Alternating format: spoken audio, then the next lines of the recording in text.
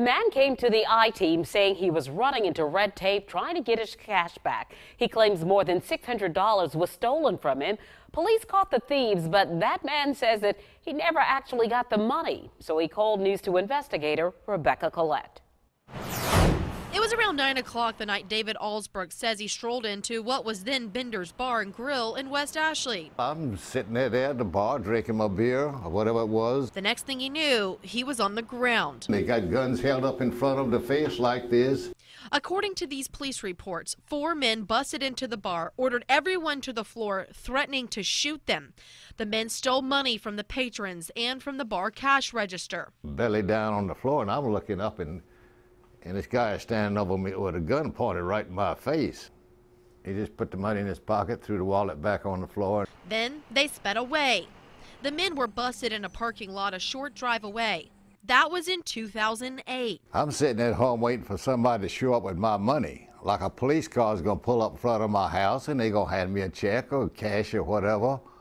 That didn't happen. Every time I think about it the last 8 years, I get madder than I was the last time. When I looked into his claim, I found the cash taken that night from patrons, some $875, was tied up as evidence in appeals by those guys all the way to the Supreme Court. The case was finally finished in 2014. But here's the catch. The police didn't have any records of Alsbrook's. He says he left the bar as soon as the robbers did, scared, and he didn't talk to police that night. I thought I was going to die right then and there. So we kept digging and learned even though Alsbrook's wasn't in the initial police report, he was part of the prosecution's case. So when I took his problem to the solicitor, Scarlett Wilson, she assigned a new attorney to help us sort out the problem. Her recommendation? Return the money.